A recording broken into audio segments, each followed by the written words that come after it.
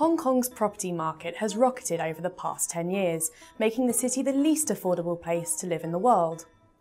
But a rise in the city's base rate in lockstep with the interest rate rise from the US Federal Reserve means pressure on Hong Kong's house prices is starting to mount. For the first time since the financial crisis, global banks are boosting rates, and that is being passed on to borrowers through their mortgages. Experts warn that Hong Kong's property sector could soon run out of steam. Residential property prices have more than doubled in Hong Kong over the past 10 years.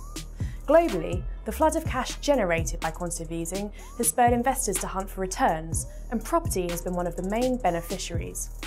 But Hong Kong has also a dearth of supply due to the lack of space. Demand remains strong from both foreign and domestic buyers, which has sent prices soaring. Hong Kong's currency is pegged to the US dollar, and as a result, the city controls the value of its currency by closely following US rates. But the rising base rate increases the cost of banks borrowing from the Hong Kong Monetary Authority. This can lead banks to increase the interest rate on borrowing from each other, called HIBOR.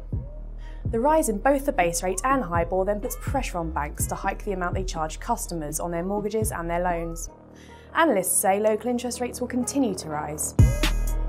Hong Kong is the city most at risk of forming a price bubble, according to UBS. But unlike property markets in other world cities, more than half of Hong Kong's residential properties do not have an outstanding mortgage. This is because mortgages are typically paid down within 15 years, so there is a faster rate of homes becoming mortgage-free than apartments coming to market with new mortgages. Not only that, but the typical size of a loan versus the value of the property is generally lower in Hong Kong versus other markets. This is because of rules imposed by Hong Kong in 2010 that limit home buyers' ability to borrow. Still, investors will be watching for a continued drop in prices and whether this knocks sentiment among buyers.